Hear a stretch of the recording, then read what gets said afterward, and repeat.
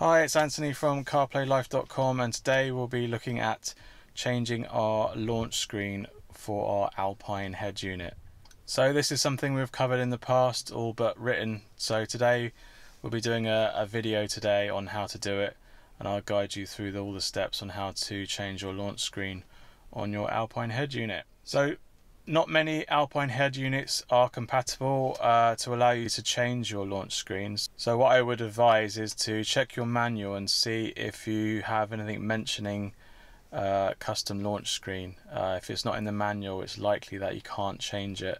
My X902D-G7 Alpine head unit is able to do this, so that's why I'm going to bring you this guide. If you've got any other Alpine system that has this ability, the process should be pretty much the same. So let's dive in. So this is the launch screen that we will be replacing. So you basically need an image and a USB stick and an editing package of some sort to allow you to edit the image how you want it, cut it, crop it, save it, and then we'll be putting it on a USB stick. So let's go inside and get the file ready. Right, so we're in the office and we're going to get cracking on the desktop and create our image for the launch screen. So we're going to be creating a launch screen for our Alpine head unit. That is a X902D-G7 Alpine head unit. So first things first, I've gone onto their website.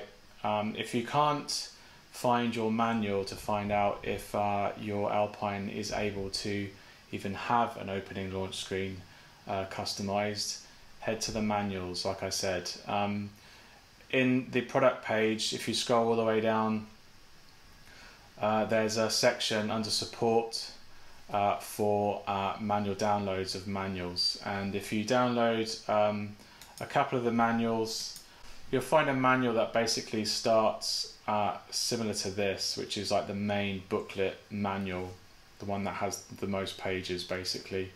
If you can't find that, get the download. This is the 903D version, so I'm hoping it's going to be pretty much the same. And if you search on this page for opening screen, so you find a section in the contents called opening screen customization.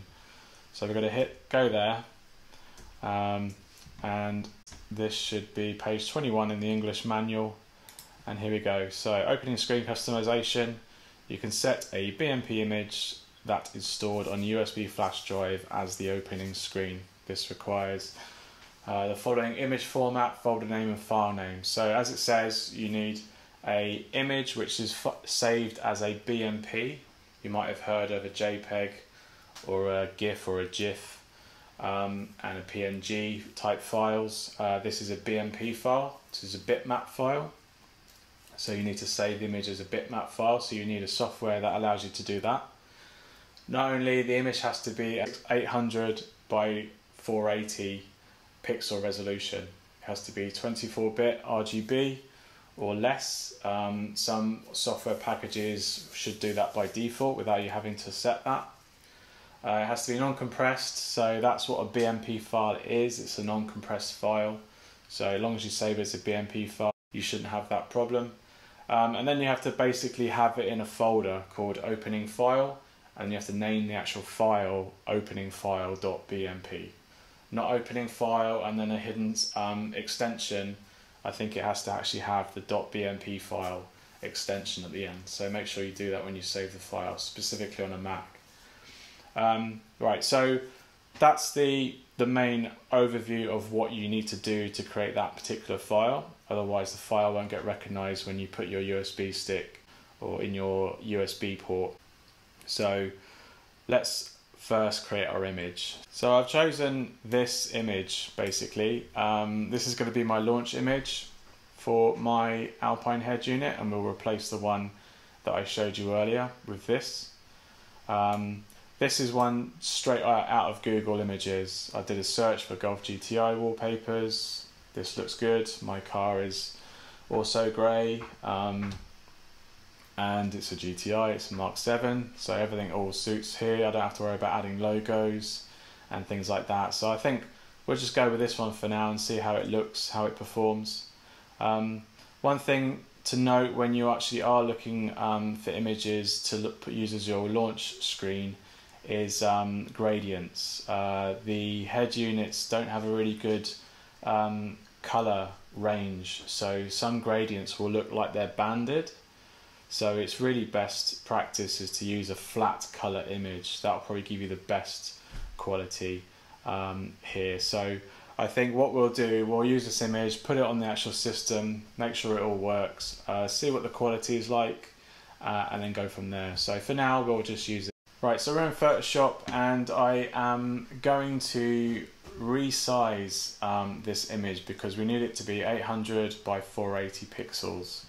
So to do that, we need two ways of going about doing it. We can either crop and shrink and just get this image cropped to the size that we want, which is not always the best solution, or we can start from a new image, bring the image in as a layer, move it about inside that perfect size, scale it and so on, and then get the image perfectly in there. Or you could just download an image that is perfectly 800 by 480. That's another solution as well. But today, let's do a canvas crop first and see how that looks for us.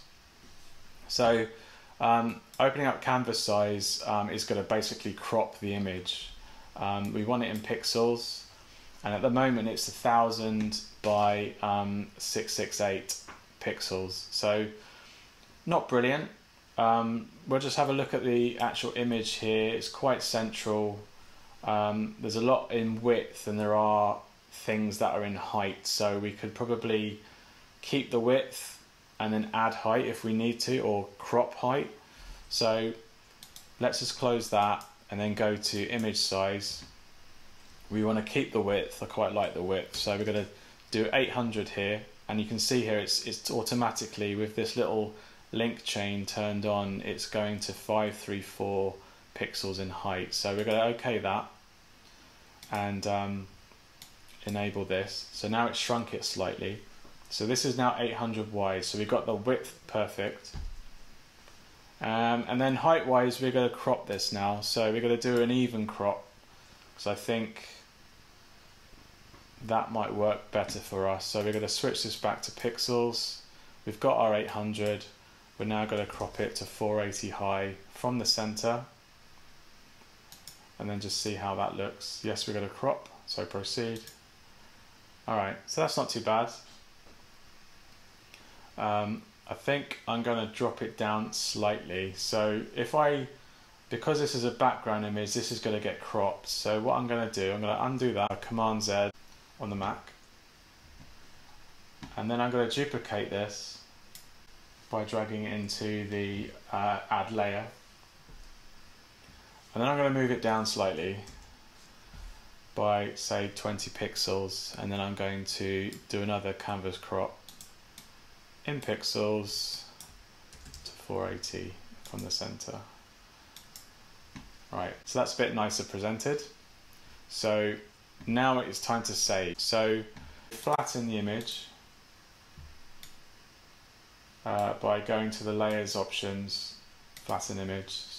If you've not done a separate layer, you don't need to do this. You just want to know that it's a background image.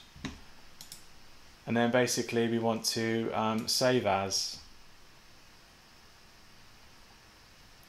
and we want to select the format of BMP, and then we want to change the file name to openingfile.bmp. So openingfile.bmp. We've got to keep the extension there, and then we're going to save it. So we want it as a, it's given us some options here. Let's keep it as Windows format for now. And here we go, 24-bit depth, we want to keep that. Let's have a look at the advanced modes. No, we don't really want that, we just want basic. So 24-bit, Windows, okay.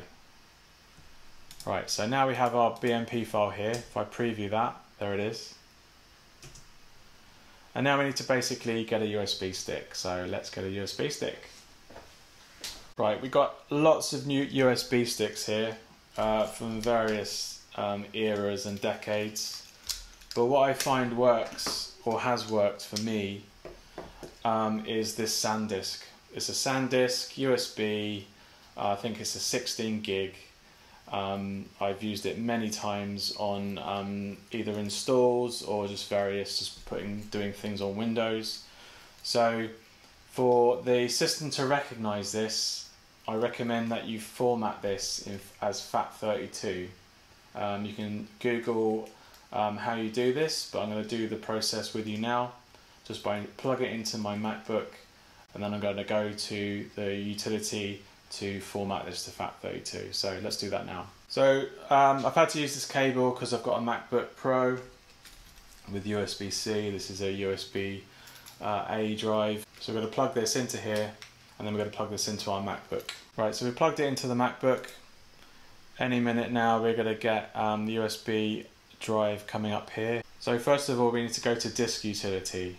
So open up Spotlight, type in disk and look for hard disk utility. And then once in here you need to click on the external USB drive that's been selected. And now we want to format it. So we want to erase it. We don't want it Mac because it's not going to read that at all. So we want MS-DOS FAT. And we'll just keep this as is for now. I don't think you need to rename this at all.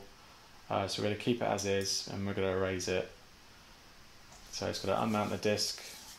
So this is a 16 gig USB stick, very old. I've not had any problems with it, and I think if you were to buy something similar, even with a higher storage capacity, it should be just the same.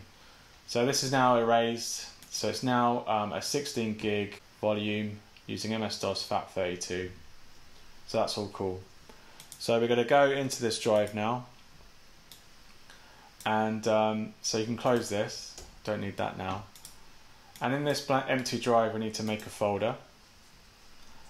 So add new folder, and then this needs to be called opening file. Yeah. So we're going to do this in caps. Opening file. Then open this, and then in another window we need to copy and drag over this opening file.bmp into your USB drive folder. So we have the opening file.bmp in a folder called opening file inside our USB stick that is formatted as FAT32.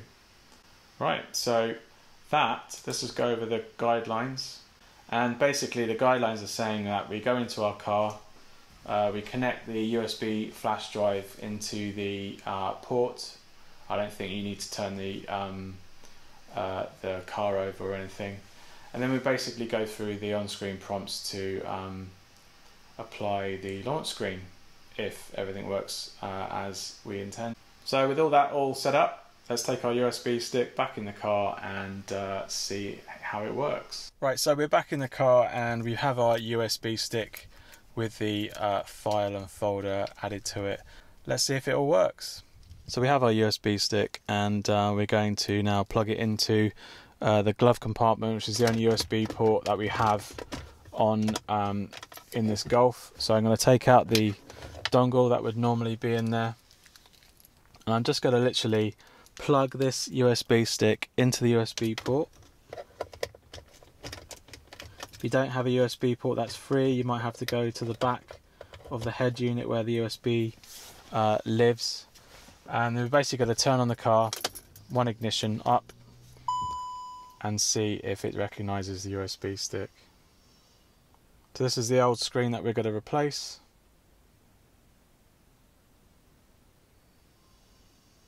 I'm going to let this boot up. It's now accessing the stick, and up comes opening customization, which we do want to do. So we're going to say OK. And now it's applying. Customization succeeded. Please remove the USB and press OK. So we're going to remove the USB. Press OK, and that's all done apparently. So let's turn the ignition off, and then we're going to start up again, and hopefully when I now turn the key we're going to get the new launch screen. And there it is. Nice and fancy and very quick. Great, so that's that. Going to plug the wireless dongle back in and then shut this up. Just going to do it again. Just turn this off.